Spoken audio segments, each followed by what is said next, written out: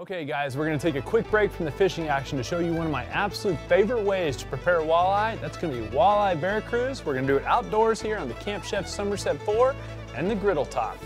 Vera Cruz is basically a Spanish style of cooking stuff, and it starts off generally with onions and tomatoes. So I've got the griddle surface nice and hot. I added some olive oil to it. As with anything else, we want to season in layers, so we'll give them a touch of salt and a touch of pepper, and then put a lid on them and just let them get nice and soft. We've got one perfect walleye right here that I filleted. I made them boneless. I chilled the fillets down completely, and they're ready to go. So we're gonna hit them with just a little bit of salt and pepper, not too much. And I'm only gonna season one side of them because they're relatively thin and it'll carry through. And of course, anytime you season a fillet, you want to start with the seasoned side down when it hits the heat. I prefer a pink Himalayan sea salt, and we'll give them just a touch of sea salt. And in just a couple minutes, we'll throw them on the heat. Okay, so now these onions and tomatoes have been cooking for just a couple of minutes. We're gonna come back and add a couple other ingredients here. Some olives that I chopped up, some capers, and we'll hit it with a little tiny bit of lime juice and add just a little bit of chili powder. Put the cover back on, let that stuff get warm and soften up as well. Now we'll come back, put the fish on this side, bring it up to temperature, and add those ingredients to it.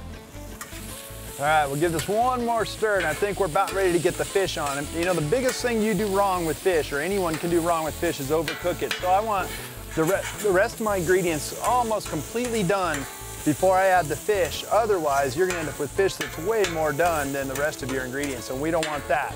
So we're gonna add a little bit more olive oil on this side. We wanna put those seasoned side down, and those are gonna cook really fast and be really delicious. You never wanna burn your garlic, so it's always the last thing that I'm gonna add into a mix right here, some garlic. Okay, let's go ahead and flip these guys. They should be very close to ready very quickly. And we're gonna keep them all real close together, and you'll see why here in just a second, as I'm gonna take all of this, and I'm gonna put it on top of all of this, just like that. Hit the whole shebang with some more lime juice, a splash of white wine of some sort in there, and then we will cover the whole thing like that, and that will let that steam and come together. In just about 3 minutes, we're gonna have it done, and it's gonna be good.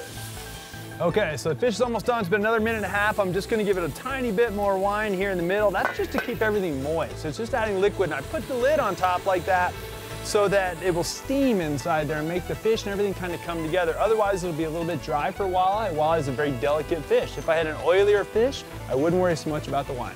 All right, guys, been about 3 minutes. I'm sure it's done at this point, so we've just let it sit here. Again, we've got the Camp Chef down low, so let's pull it off and see what we're actually dealing with.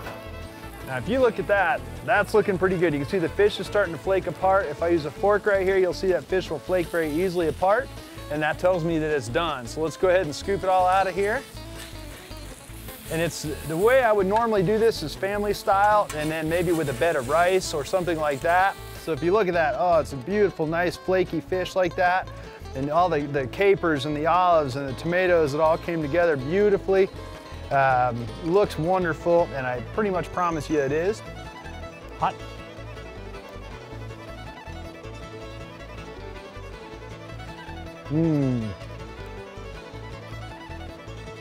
It's light, got a little spice to it. Very, very flavorful and very rich, but yet the walleye still shines through underneath it. It's absolutely delicious, guys. So check it out. We'll put the recipe at fishfulthinker.com.